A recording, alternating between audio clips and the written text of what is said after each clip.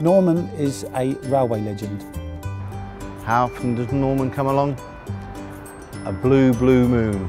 Norman is a really happy, pleasant gentleman, very kind, very generous. It's just his busky whiskers that have made him so famous, I think.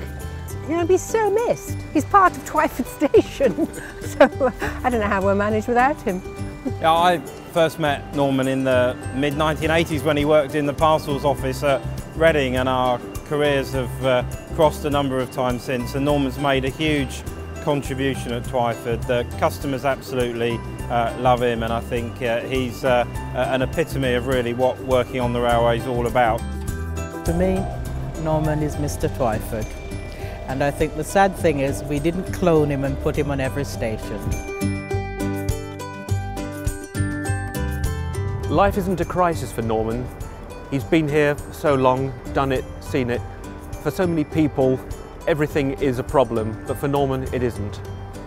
You feel welcome, you know, whether you work here or whether you're someone just passing through.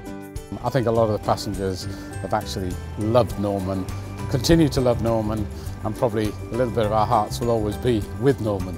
Norman is amazing. Yeah, that's it. It's just amazing, simply amazing. Norman is Mr. Twyford. Everybody who comes to Twyford would ask for Norman. He'll solve all their problems. He goes out of his way to help people. There'll never be anybody like Norman ever again anywhere. I think I'm going to have a debriefing session with him and just find out everything he can let me know about the station, because he'll be very, very much missed by myself and all my colleagues.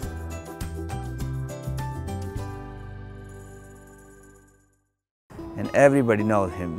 He's a very nice person, I can say all for him. Norman is the epitome of what the railway needs. He is a railway man. He lives and works as he should, and the public love him. Yeah, there was one occasion where somebody put a paper down in front of me and said, "What are you going to do about that?" And there was a picture of Norman, and the story was that he'd been winding his clock tower of the church up, as he did on a Thursday afternoon, spotted a house on fire, went down and pulled an old couple out of it, waited for the ambulance and fire brigade to turn up, and then went back and finished winding the clock tower up. And that is the mark of Norman. As Norman enters his retirement, I'd just like to wish him all the very best and ask him to have a rest and enjoy you know, what's ahead of him, really. I know he wants to do lots of travelling, so we hope to see him out and about on the network, and all the best to Norman.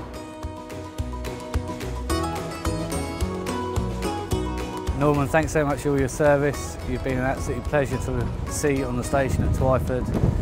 Wish you all the best in your retirement, and hopefully you'll come back soon and see us all. Thank you very much indeed. I wish you a very, very long and very, very happy retirement, and many thanks for everything you've done for local people. Norman, have a wonderful time, and thank you for everything, making our journeys into the office every day that much more special.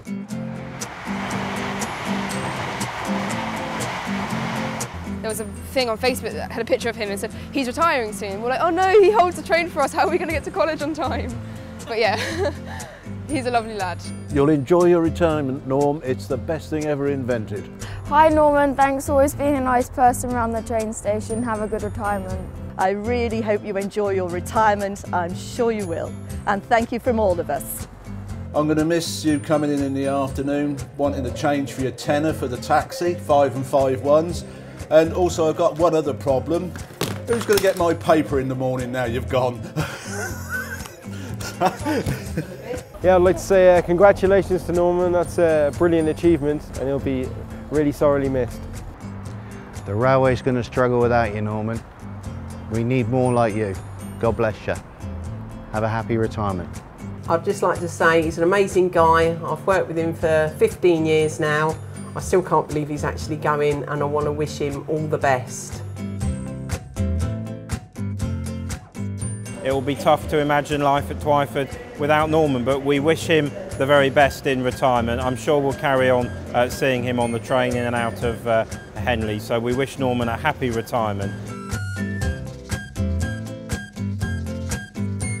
couple of days ago, Norman asked if he, once he's finished his annual leave, if he could come back out of retirement because he'd be fed up by then.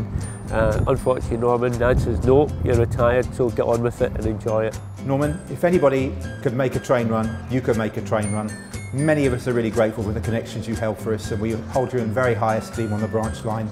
I know the Queen recognised you, and we recognise you, Lord Norman of Twyford, and wish you a very happy retirement. Happy retirement, Norman. It's been fantastic working with you, and it's time to hang up that hat and look after number one. P.S. Make sure you get him knees done, and don't be a stranger. Okay, you take care. Happy retirement, Norman. Love you.